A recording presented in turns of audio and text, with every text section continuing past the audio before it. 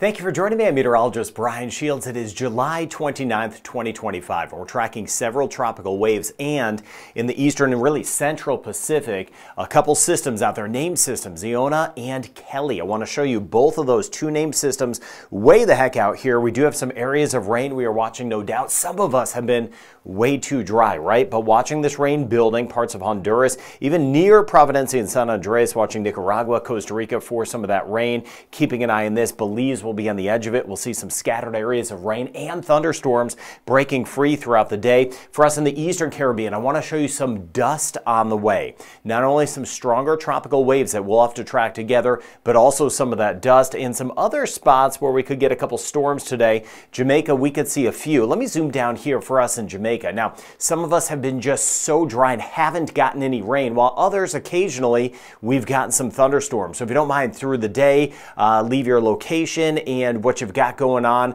if you have storms or no storms, in the comments, and I'll get to that. But if we do get some rain, you see a little bit of purplish showing up. We could get a few spots over 50 millimeters of rain, but others, absolutely nothing again. And with some of the dry air, it has been so very hot. No doubt this time of year, if we're dry, we're on the hot side. Look at this. These are the tropical waves marching across. Here we are from Dominica down through Barbados and Trinidad and Tobago. A couple strong tropical waves. I am monitoring these for any development. As of now, I am not seeing signs of development out of these. Down the road, though, we'll need to watch out for some prospects of development. At least in the short term, there is some dust around. Not that that is necessarily a good thing, especially if you have any breathing issues, and some of us desperately need to get some of the rain. But today, tomorrow, some of that dust around, especially over toward Puerto Rico, U.S. British Virgin Islands, Anguilla, Antigua, Barbuda, St. Kitts and Nevis.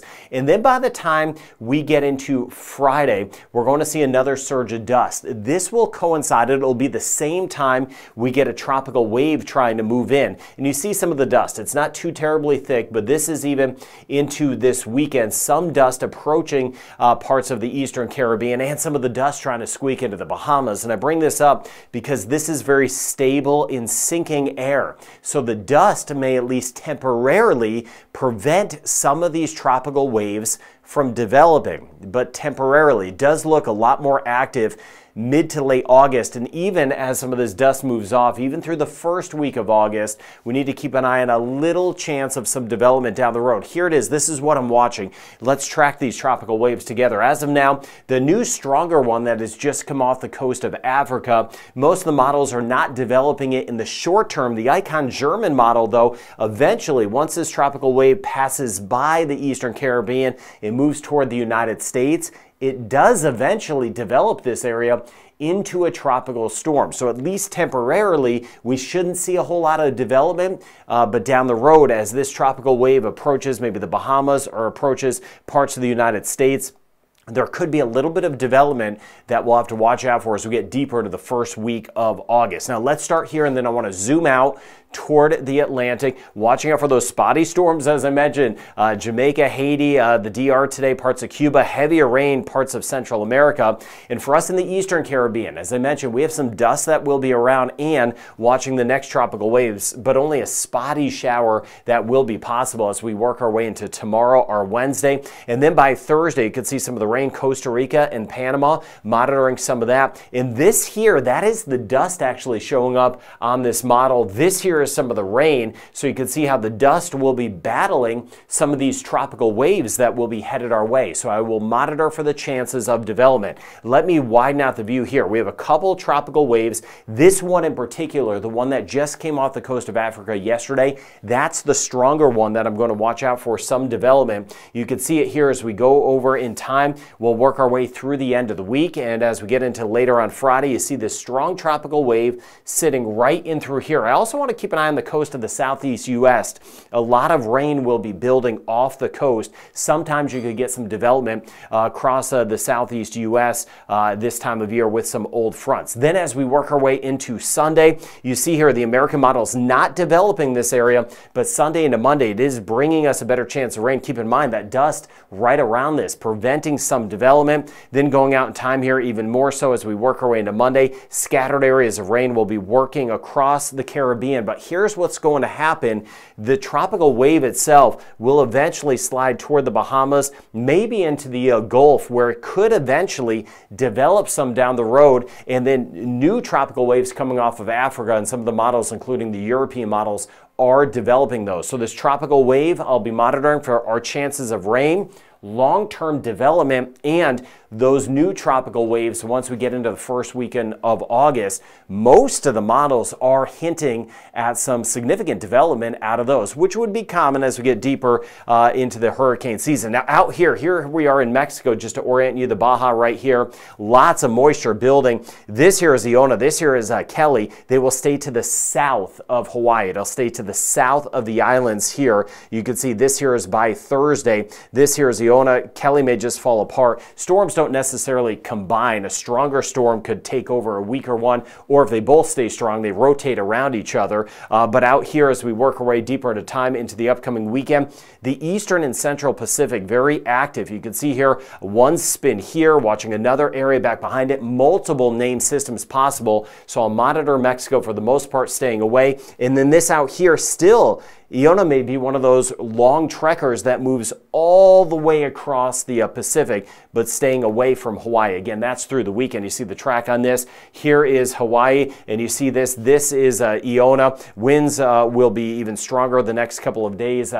Major hurricane Category 3 strength. Winds upwards of 115, 125 miles per hour. And then you see behind it, this is Keli. It should diminish as it kind of runs into the atmosphere, the environment of Iona out ahead of it, but also Keli staying to the south of the big island there. Let's swing to the north, watching some areas of moisture near New Brunswick, Newfoundland, the southeast U.S., some storms building up, and a shot of strong, even severe storms right in through here again, the Dakotas, back through Iowa, parts of Minnesota, potentially Wisconsin, Illinois, watching that all for tonight. Look at some of that weather in Nebraska. Some of this could be severe, tornado outbreak possible, and then you see that by tomorrow, making its way over toward Michigan, Wisconsin, parts of Iowa, Illinois, and Indiana. And these fronts are going to be dropping through over toward the southeast U.S. And that's why I mentioned as these drop in, you see even a couple near Nova Scotia, a couple areas of rain back through New England in the mid-Atlantic. As these start to move off the southeast coast of the U.S., it's going to be a lot of rain building in here. So there is even a chance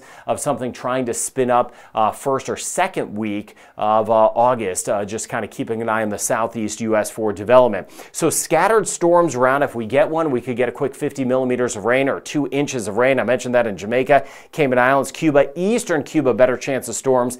Isolated in Haiti and the Dominican Republic, but where we get them, they could be quite strong. Same thing in Puerto Rico. Rain chance not super high overall, but we do need to monitor some lightning, as I've been mentioning the last several days. But in through here, St. Kitts and Nevis, Montserrat, Sebastian, St. Croix, St. Thomas, Tortola, St. John, watching out for some periods of dust.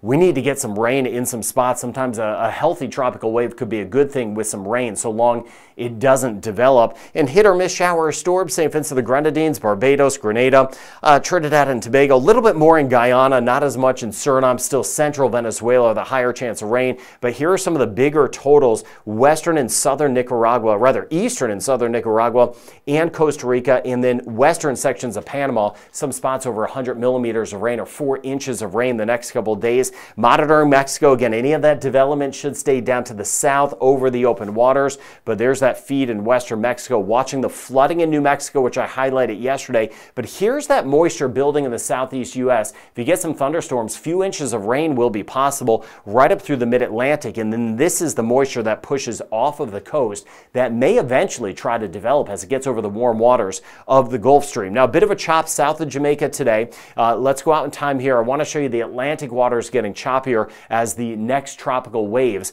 begin to approach. So this is today, taking you into tomorrow. Generally the same thing. Things a little bit rougher on the eastern Pacific side. But as we work our way into the end of the week, Friday into the weekend, you see the Atlantic passageways, more of a chop, watching the next tropical wave that will be approaching by the time we get into the weekend. That's the one I'll monitor for any signs of development. But again, it is battling some of that dust around. So Jamaica, we have about a 50% chance of scattered thunderstorms today. So some some of us will be getting them, and they could be strong for us in spots while others are just super dry and super hot. Isolated shower or storm, Cayman Islands, and about a 20 to 30% chance. You see how it's down for us in Trinidad and Tobago over toward Port of Spain. 30% chance in Barbados. That's it. Rain chance staying very limited the next few days. 20 to 30% chance in St. Lucia. Rain chance holding at 20%. We're mainly dry the next 3 days in Grenada, and mainly dry St. Vincent and the Grenadines. Rain chance is small. Same thing Martinique, swinging back through Dominica,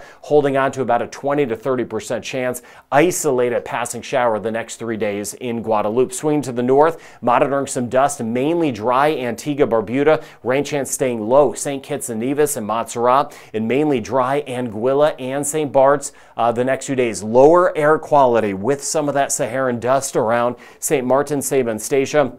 Very limited chance, low rain chance. Now, as we work our way into Puerto Rico, rain chance not high, but an isolated thunderstorm possible, and about a 10 to 20% chance U.S. and British Virgin Islands, 20 to 30% chance northern, central, and southern Bahamas, Turks and Caicos, slight chance of a passing shower. Now, isolated storms in the DR. There could be some quick runoff, watching out for a few slides in spots, rain not widespread, but where we get it, it is going to be coming down. 30% chance for today in Haiti, monitoring the river crossings. There could be a couple late-day thunderstorms around. Rain chance in Belize, we're on the higher side, a 60% chance for us today, a 50% chance for tomorrow. Meanwhile, in Aruba, Curacao, and Bonaire, that rain chance not too terribly high, kind of a seasonal 20% chance. 60% chance in Guyana, about a 40 to 50% chance as we work our way into Suriname. Isolated storms in Cuba, better chance though eastern end. That's where a couple of those could be strong.